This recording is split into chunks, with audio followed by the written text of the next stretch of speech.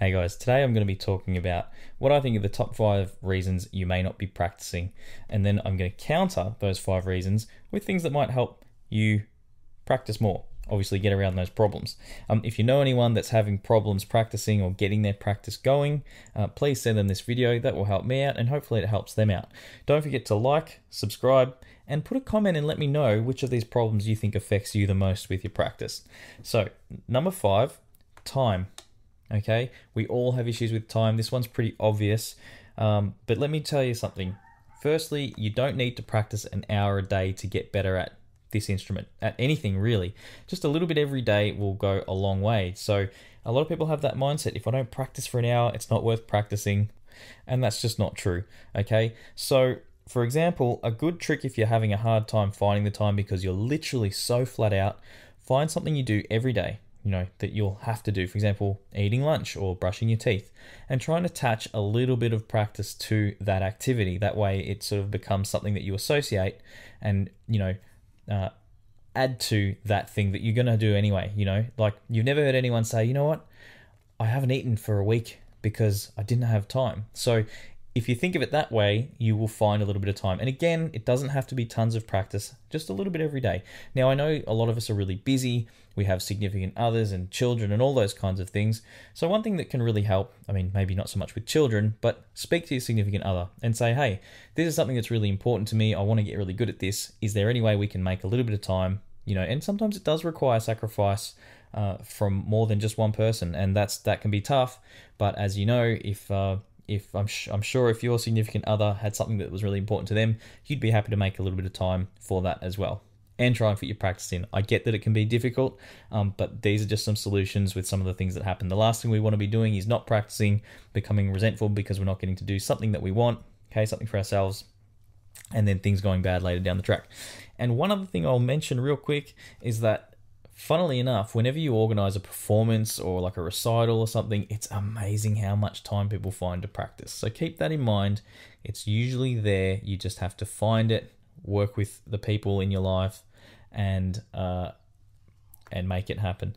Number 4, practice hurdles. Practice hurdles are things like, for example, my guitar has to be put away every night under the bed, and when I want to practice, I have to pull it out, open up the case, get the amp out, plug the amp in. These are all practice hurdles. The better a setup you have to just grab your guitar and play, the more likely you are to practice, okay? For example, at the moment, I'm trying to get better at banjo. I've got the banjo on the couch. Whenever the baby is, he's occupied for 5 to 10 minutes before he wants attention again, bang, I pick it up, try and squeeze a little bit in, drive everyone in the house nuts, and away I go. But it's paying off. I'm getting better. I'm achieving little things. So keep that in mind, okay? Just removing any practice hurdles. If I kept it upstairs and had to go upstairs every time I wanted to use it, that would be a small hurdle, but it's enough to make it not really doable. So keep that in mind. If possible, create a setup that means there are no hurdles to practicing. Try and have your amp ready to go. And if you can't play with a good sound, okay, because of volume, get yourself some kind of headphone setup. It will be well worth it. And let's face it, you guys and girls, I should say, love any excuse to spend some money. So there you go. Get yourself a good headphone setup if you find that you don't have an ideal setup for a good volume, because that's a practice hurdle in itself. It's not going to sound good. I don't really want to change that. Okay, no practice hurdles, more practice. Number 3, this one's huge. Okay, this is really important. Lack of direction. If you don't have direction with your practice, it's going to be really difficult to practice because you've got no reason. What am I practicing for? What am I practicing? What am I trying to achieve? These are questions you need to ask yourself, okay? If you're having a hard time with that, go see a teacher, okay? Even if it's just for one session, consult a teacher so you get a little bit of help, okay?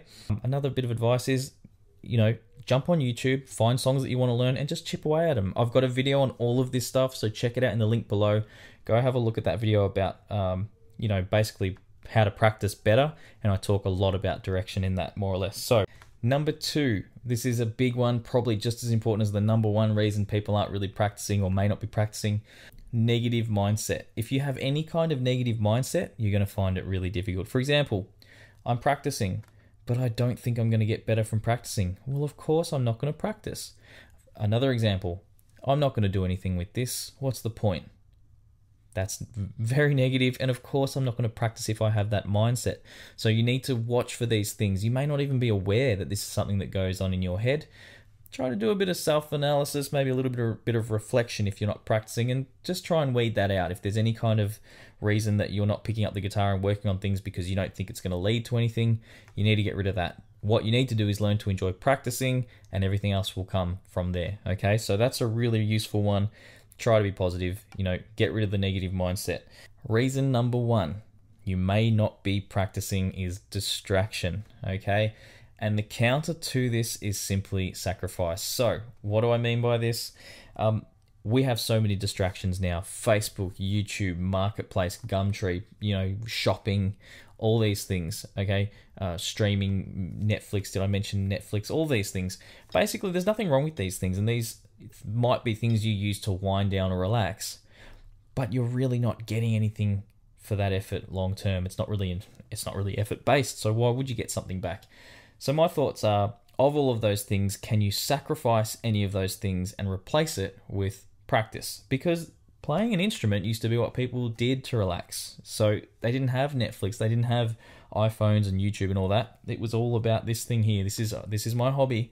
This is what I do. So I'm not just working the field or whatever, working at the garage or whatever. This was the thing, that you came home. I mean, before TV, imagine people had nothing to do, hence there being a large boom in the population. Oh, there are probably TVs around then. I don't know anything about history.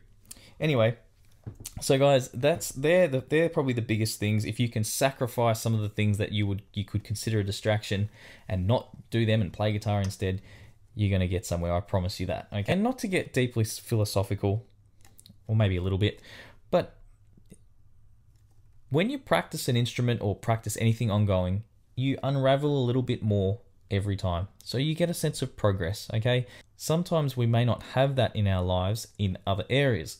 So it's really important to have that somewhere, and that's one of the things you can get from an instrument, okay? If you're following distractions and doing things, there's no real progress. It's just entertainment, and there's nothing wrong with that, but having a hobby is so important just for that. So make sure you can make a little bit of time for that progress, because even if it's in your job or something like that, you're not going to work that job forever, but this is something you can do the rest of your life. Also, there are a ton of mysteries in life, and for me, playing guitar or whatever the instrument is and slowly reducing the amount of mystery by learning more and more about it, it gives me some sense of control. It's a nice thing, and a sense of knowing of at least something, okay? Because there's a lot of things that I'm not going to understand. So there you go, guys. What do you think? Which one is you? Which one of those problems has stopped you from practicing in the past, maybe, or currently? And don't forget, share the video and let me know what you think. I will see you guys in the next one.